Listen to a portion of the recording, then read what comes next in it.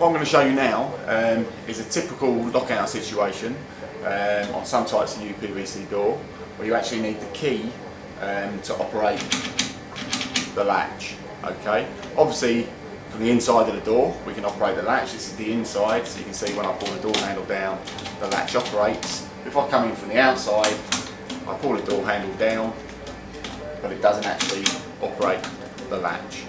Okay, so what you tend to find is on jobs like this, it'll be a lockout situation where someone would have left the key on the inside of the door, come out, door's closed, can't get back in because A, the door handle on the outside doesn't operate the latch, and also even if they do have a key on them, if they've left the key on the inside, they can't actually operate the lock from the outside of the door.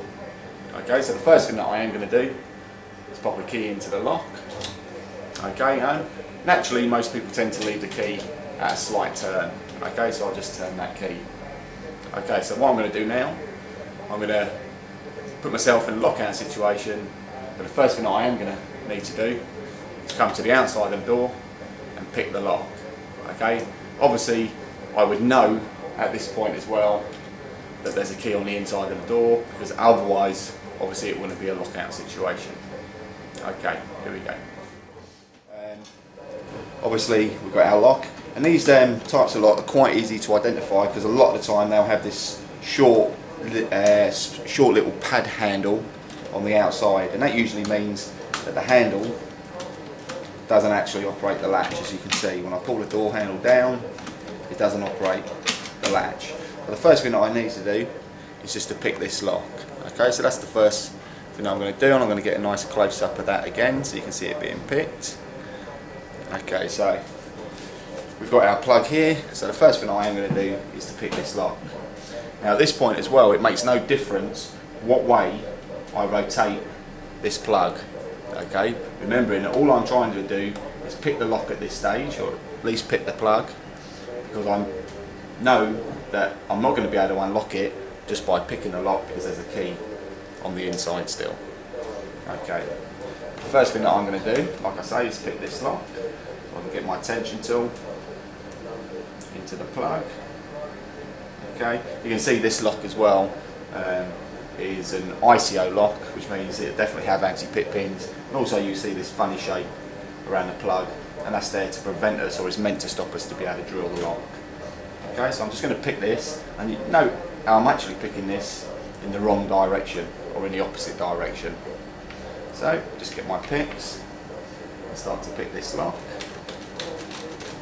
Okay, see what I'm doing with my tension tool, on and off the tension, and just slowly picking through, and you'll see now the plug begins to turn.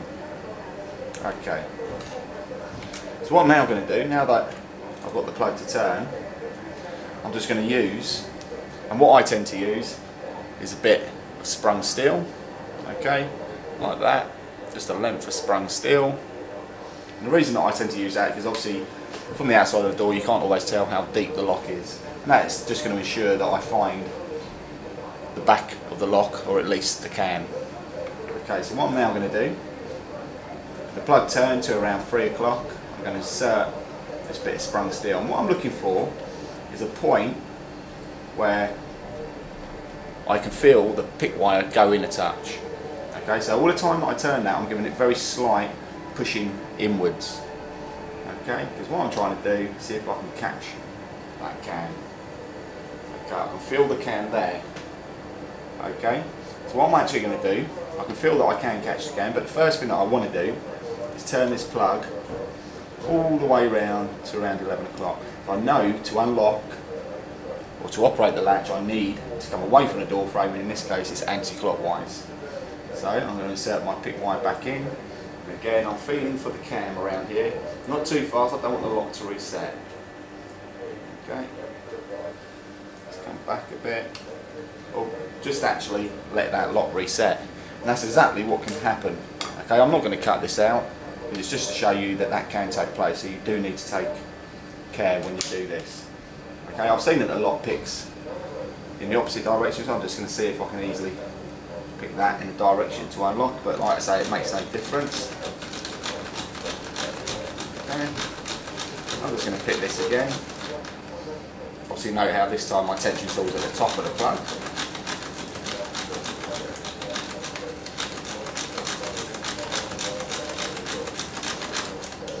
Okay, just change my pick. Don't ever stay with the same pick. Okay, it's not going too well that way. So what I'm going to do, I'm going to pick it in the direction that I originally did. Okay. Remember what you're doing, you're always looking at the job at hand, okay? Don't take anything for granted. Okay, so I just need to pick that again. You see how that's picked again? Okay. So again, my sprung steel, I'm just going to bring that plug back round, back round, back round. And again, I'm going to start to fill the cam. So just there. Okay, so I've actually caught the cam there. So what I'm going to do, I'm just going to keep that pushed in. Okay, and I'm going to turn the plug. I'm just going to show you this from the other side so you can actually see in that position that key. Okay, so I've got my pick and my bit of sprung steel in the same place. What you'll see is I'll keep that pushed in nice and tight.